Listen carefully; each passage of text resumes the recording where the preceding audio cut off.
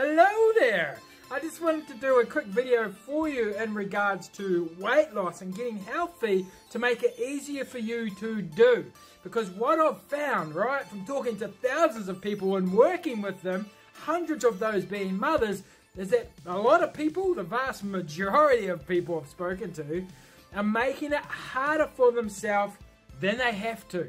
And the reason they do that is because they don't quite understand how weight loss works, so they choose the hardest option because that's all they know about. And I'm talking about, you know, doing keto, doing restrictive diets, thinking you have to go to the gym every day for 1 or 2 hours. Those things are ways of losing weight, but there are other easier ways as well. So in this video, I'm going to give you the information you need so that you can choose an easier way for you, a more enjoyable way for you, and a more sustainable way for you to lose weight. So let's get into it. Now the first thing you need to know is when I say weight loss, I'm referring to fat loss. I'm referring to getting rid of the jiggly, the flabby, the saggy, the belly apron, the back wings. When I was at my biggest, I had this little lump of fat that used to hang over my jeans, and that would be called the muffin top. That's what I'm talking about when I'm talking about weight loss. I'm not just talking about the number on the scale. I'm talking about changing your body so you're smaller, leaner, sexier. So you've probably heard the term calorie deficit being thrown around all over the place. You know, everyone's talking about calories, calories, calories, deficit, deficit, deficit. And the reason for that is because that's the only way that we know of right now to lose weight, is you have to consistently be in that deficit. And we're not just talking about for 1 or 2 days. Oh no, no, no, no. We're talking about weeks and months here.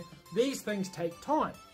And if you're not in a calorie deficit, then you won't lose weight. If you're in what's called a calorie surplus, then that's how you put on weight.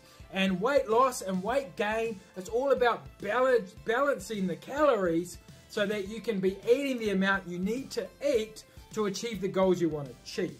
Now, it's not as simple as that, so let me break it down for you. Now, the first thing you need to understand is that calories are units of energy. So when we're talking about calories, we're talking about energy.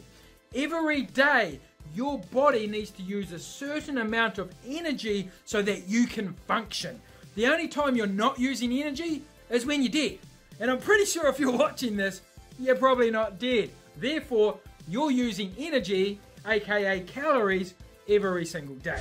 So now that you know your body needs calories for energy to function, and those calories come from our food or drinks, what happens if you eat more than what your body needs or you eat less than what your body needs? Now, if you eat more than what your body needs, you're in what's called a calorie surplus, and that extra energy gets stored on your body as fat, and that's how you put weight on. However, if you eat less than what your body needs in terms of energy, then it still has to find that energy from somewhere.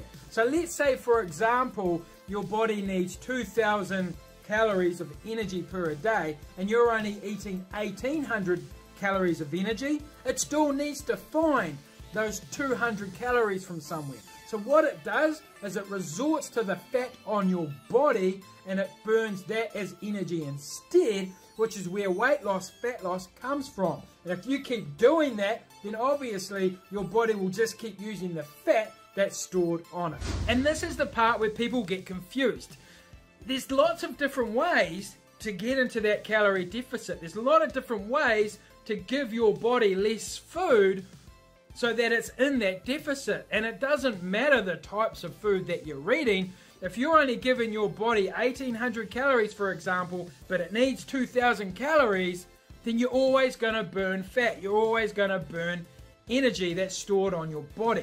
So all you need to do is find the easiest, most enjoyable, sustainable way of you to eat less so you can stay in that calorie deficit consistently so you can get results long term. And that doesn't mean you have to do any type of restrictive diet. Doesn't mean you have to spend 1 to 2 hours at the gym. Yes, those things will work, but are they the best way to do it for you? Now you know you just need to be in a calorie deficit, and it doesn't matter how you get into that calorie deficit. Most mums only need to eat about 10 to 15% less to get into that calorie deficit. And any way that you can choose to get into that 10 to 15% less is going to help you lose weight. So you could put 10 to 15% less food on your plate every time you eat than what you usually would. If you're snacking twice a day, you could just snack once a day. You could do a little bit of research on food and calories, and if you can, choose an option that has less calories in it.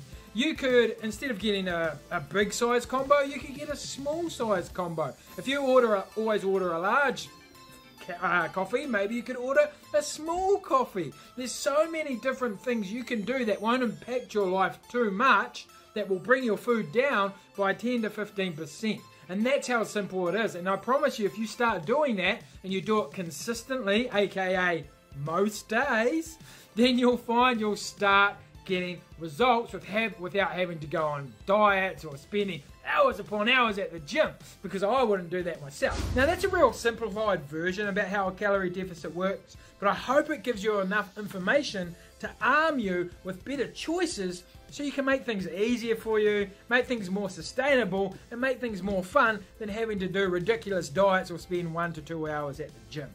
Now, it can get more complicated than this, and exercise does play a part, and you want to try and eat healthy and stuff. So this is just one video out of many, but if you can understand the concept of weight loss and a calorie deficit, you're way ahead of the curve, and you're more likely to be, well, more successful. If you've got any questions, I would love to answer them. Ask below. If not, I'll see you at the next video. Let's go!